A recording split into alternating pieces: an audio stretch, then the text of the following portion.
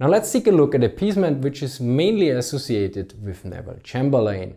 And this was brought up by one of my obersts from Patreon. He asked a question about, is it true that Chamberlain made the most errors there, or is there some more nuance to it? And this mainly focuses on the appeasement, which saw probably the height or the most infamous part was around the Sudeten crisis in 1938 about Czechoslovakia. So after the Anschluss of Austria in March, Hitler basically looked at the Sudeten Deutsche, the Germans in the Sudetenland around the outer regions of the Czechoslovakia, and this led to the Munich Agreement, which basically meant that the outer parts of Czechoslovakia were stripped away to avoid war, to lead to peace for our time, as Neville Chamberlain claimed it. Now, the appeasement policy for us in hindsight makes very little sense, but we need to take a look at the context. Now, for this we need to take a look at the bigger picture. So what is very important here is we need to look at the British Empire. And this was a global seafaring empire. And it had global security requirements. And additionally, the British very rarely relied on land power. Their focus was always usually on sea power, and nowadays, or back then, not nowadays, back then also a lot on air power. So this needs to be taken in consideration. So they look not only at Europe, but on the whole issue, on India, on the Pacific area, everywhere, because they have possessions nearly all over the planet. The Royal Navy is a global force and everything. Now this leads to the second point. Basically, British foreign policy was guided by two principles up to the end of 1938. One, that Europe could be divided in East and West, and the East was not vital to British interests. And the second principle was that it was possible and desirable to reach an agreement with Germany.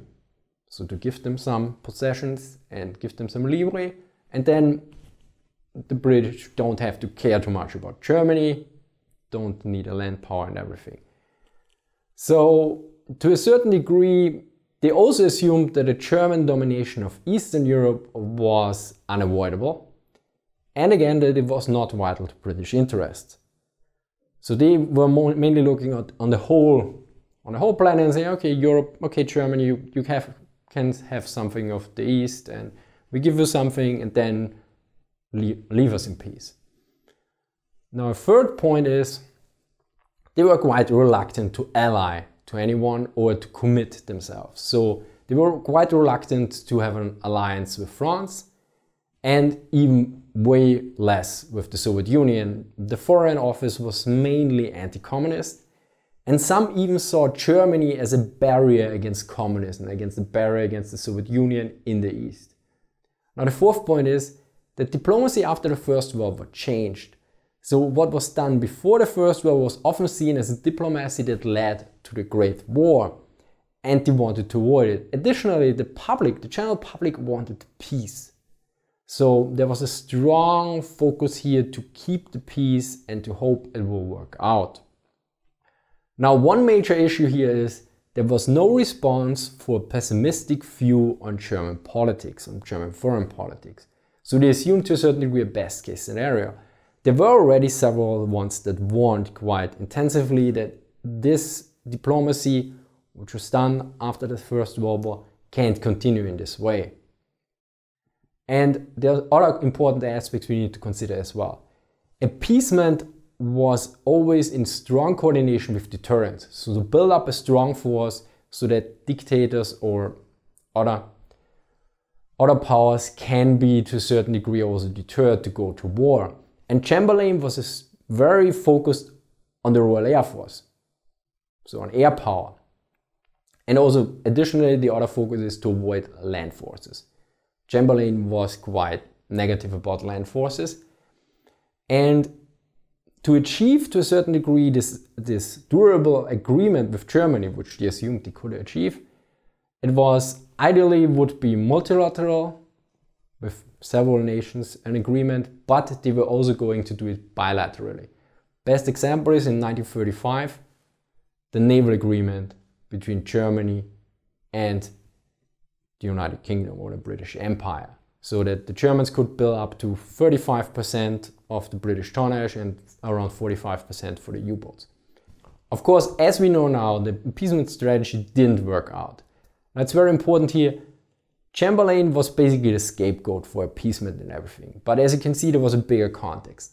Still, even historians nowadays are not very kind about him, because he made some clear errors.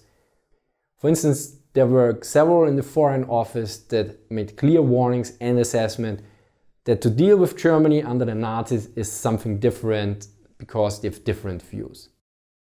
And he, to a certain degree, quite often circumvented the Foreign Office. For instance, he often sent personal emissaries to Germany to negotiate behind the official channels, you could say. And he also marginalized classic diplomacy. For instance, when he flew alone basically to Germany and to negotiate with Hitler.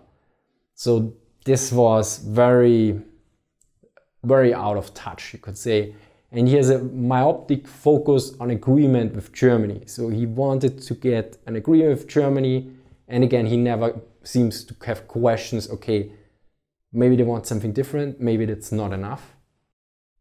So my conclusion is basically you need to take into context the whole British view on global security requirements, and that they saw basically Eastern Europe as, to a certain degree, to a sideshow and not as vital.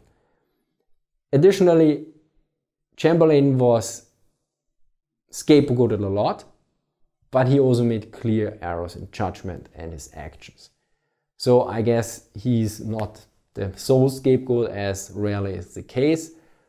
But to a certain degree also we need to take into the context of the time and the British whole view on global strategy. So he wasn't completely out of touch with the whole strategy and with the whole view, but more on how he implemented it and how he didn't basically change his course. I mean, after Munich, he basically changed his course, but then it was already way too late. So basically, the peace for our time must be also seen in the context of their time, because the British and the French, were basically focused on preventing another world war.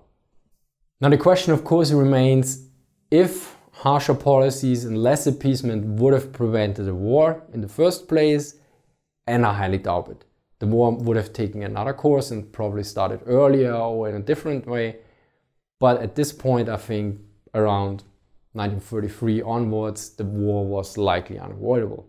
Of course, in the very beginning, after the Nazis took power, they clearly looked and tried to keep it low with the rearmament, something I discussed in another video.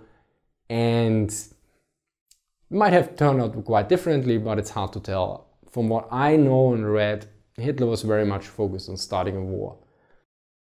So thank you for watching. Big thank you to my Patreons and especially Andrew for asking this question. And also a big thank you to Justin for helping me out with some intelligence questions. Thank you very much and see you next time.